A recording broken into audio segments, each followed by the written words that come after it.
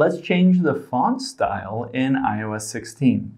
Now, the latest version of your iOS, iOS 16, is available on your iPhone. If you've upgraded to that latest version, you can now change the font on your lock screen. I'll show you how to do that. So let's hop into our settings here, and then we will just tap on wallpaper at the bottom here. Now this will bring up your current wallpaper, and you can see your home screen and your lock screen on the left. So I'm going to tap on the lock screen on the left to customize it. And you can see at the very top I have the date, the time, and then the temperature.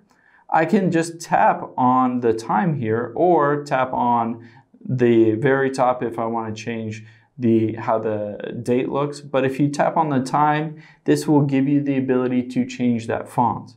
So it gives you 8 different options here to change that font. I can run through all of those. These look really cool. I like this one personally. And then at the top left, there's that little globe. I can tap that and switch it over to Arabic Indic if I wanted to, or tap it and I don't even know what that is, Devanagari. So I can tap that and that looks all weird. I don't really understand that. I guess that is a different way to tell time. So you can choose all of these 8 different fonts and of course choose different colors as well. I assume over time that Apple will add more cool fonts to this, but as a first run pass, these are the 8 different fonts that you can choose to change on iOS 16.